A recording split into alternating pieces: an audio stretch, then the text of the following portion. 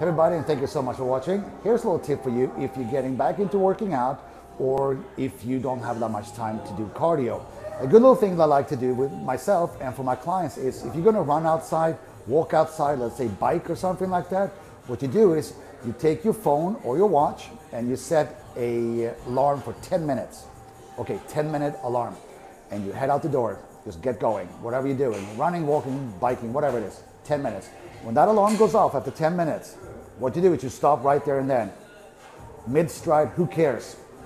Turn around, set the alarm back on for 10 minutes, and head back in 10 minutes.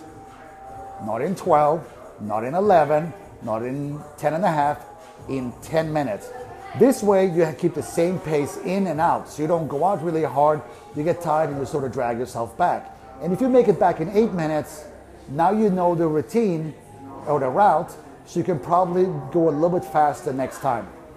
All right, this is great ways to keep tracking yourself, keep yourself accountable for yourself, and it's also fun because God knows where you end up after 10 minutes. If you go in a different direction, then go back the same way. That's the key, right? Go back the same way.